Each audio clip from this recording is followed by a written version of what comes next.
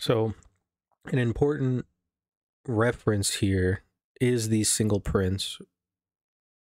And you can see from the A high to the C low, we have some single prints, right? And this is indicated by kind of a gap or a weak spot within the profile.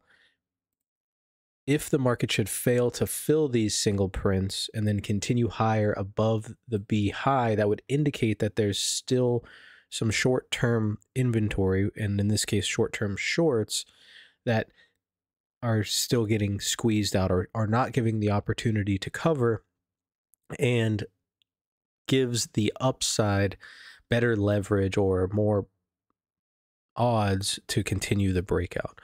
If the single prints fill, what that does tell you is that buyers are not being aggressive and they're letting the sellers out of their bad position. Now, it doesn't necessarily mean that the sellers are going to be in control or that the buyers have given up. It just means that buyers are not being aggressive. And that's in this situation, right? If the single prints were to the downside, you would want to reverse all of that information.